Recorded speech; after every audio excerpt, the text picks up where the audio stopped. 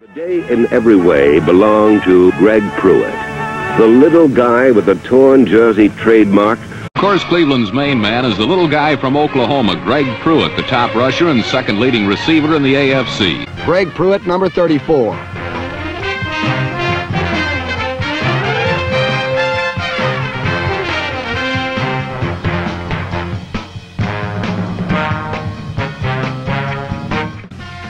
First, Greg Pruitt exploded over right guard for 65 yards, and the score was 20-13.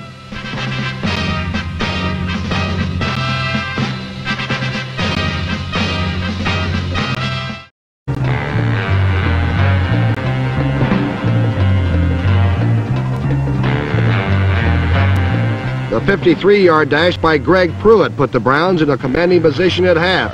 Then Pruitt sweeping left for 13. And Pruitt sweeping right for 26. On the day, little number 34 personally accounted for 238 yards of offense and put the ball in field goal range.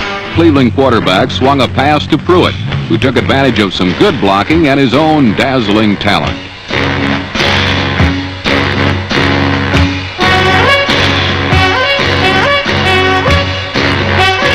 The Falcons, after Cleveland's Greg Pruitt, number 34, got done with them, are 1-5.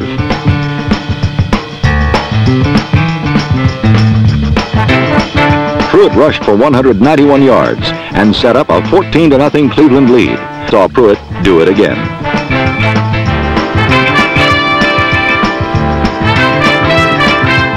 Pruitt's 45-yard run set up the winning touchdown. As is their tradition, however, one thing they have been able to do is run the ball. With Leroy Kelly gone and Bo Scott infirm, number 34 Greg Pruitt has become the chief source of excitement. As it was, their longest pass was thrown by versatile Pruitt. It went to journeyman receiver number 42 Richardson for a 60-yard touchdown. The second the two have teamed up for this year. Greg Pruitt took the opening kickoff, cut inside the blocking wedge, went outside, was one tackler away from going the distance.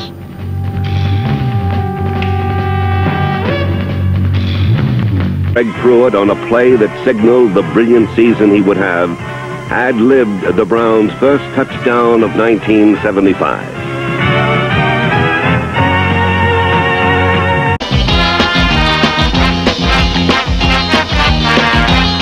Greg Pruitt's touchdown with 1 minute to play appears to wrap up the Browns' 9th straight win over the Steelers in Cleveland.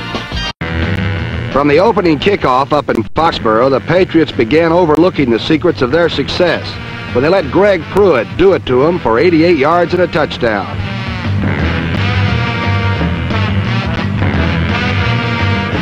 Pruitt's kickoff coast from coast to coast was his first since leaving Oklahoma, where he played for Chuck Fairbanks, the man who is now the head coach of the New England Patriots. Another look at Pruitt's prance through the Pats once again recalls a lesson that there is a big place for a quick little man in a big man's game. And no one is more aware of this than Chuck Fairbanks, who has used both Randy Bataha and Mac Herron to great advantage this season. But this time, Fairbanks reaped the whirlwind, as Pruitt, who used to do it for him, now did it to him, and that's irony, English students, that's irony. The exciting runs of their scatback, Greg Pruitt, number 34. He ripped for 182 yards, and despite hurting half the season with injuries, barely missed achieving the 1,000-yard mark for the 4th consecutive year. While Greg Pruitt's 158 yards rushing sailed Cleveland to 44 points. In the end, Cleveland's speed and power cost Kansas City head coach Paul Wiggin his job and placed the Browns in the lead of the rugged AFC Central Division. When help came from an unexpected but highly encouraging source.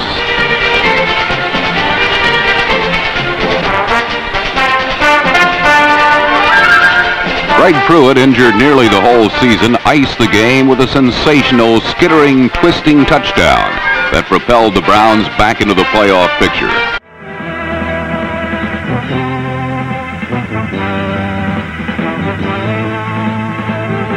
Saw them take a 17-point lead into the 4th quarter.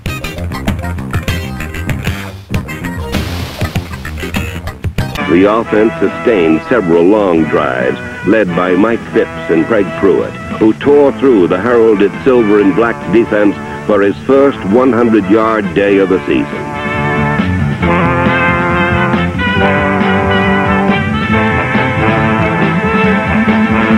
Phipps found Greg Pruitt behind Gerald Irons, and Cleveland had a surprising 17-7 first quarter lead.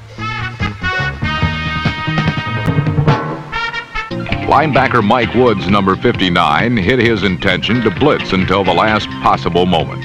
Sipe Cooley picked out Greg Pruitt, number 34, in the area vacated by Woods and hit him for the touchdown.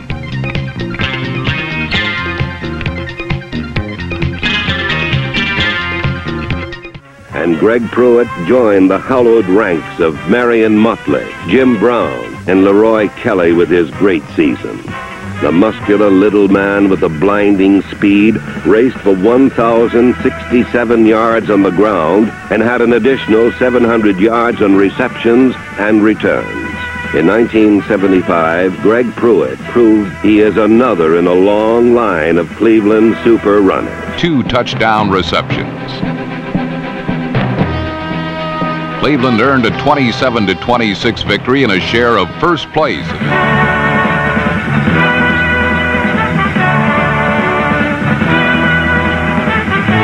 Rewrote the Cleveland Browns team record book.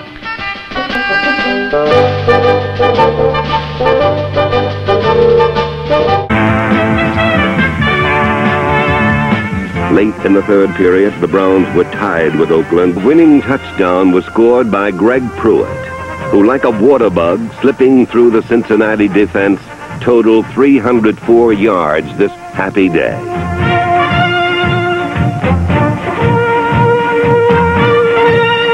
Nail-biters in the season's opening week. One in New York, where the Jets and Browns put the ball in the air 67 times. Phipps beat a blitz by giving to Pruitt, who sailed untouched into the end zone with a winning score. The masterful 97-yard clutch drive.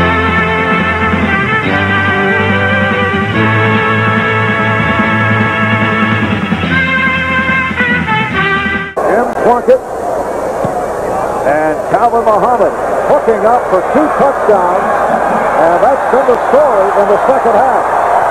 Pruitt unleashing. That's the punter Hayes missing, and here's Pruitt, who could go left all the way. Greg Pruitt doing something that is rarely done against the Redskins special team, and that is he has scored a touchdown. He made a decision, Marv, that I think most coaches would scold, to give himself a little free running room, elected to catch the ball, and boy, when he made that break right in there, he made a break against the best special team play in the game. He gets around Jeff Hayes, and from there on in, it's nothing but a cakewalk. Talk about a drastic turnaround. It is being recorded as a 97-yard punt return.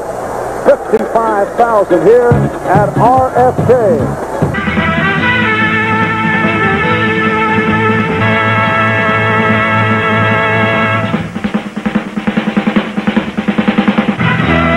Sensational Greg Pruitt, with his straightaway speed and hairpin turns, is an exciting sight. A glittering showcase of talent in orange and brown. Pruitt joined Jim Brown and Bobby Mitchell as the only Browns to gain over 200 yards in a single game.